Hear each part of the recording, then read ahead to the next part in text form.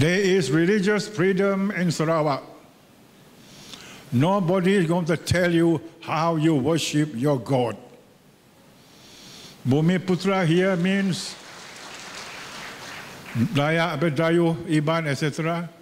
Christians, Methodists, Catholic, Anglican, Seventh-day Adventists, SIB, Methodists, etc., etc. And let them practice their religion the way they are, the way they have always been, and they can use the word Allah anytime.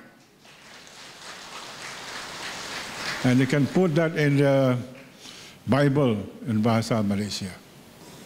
Let religion, let it not be a point of difference for us to quarrel.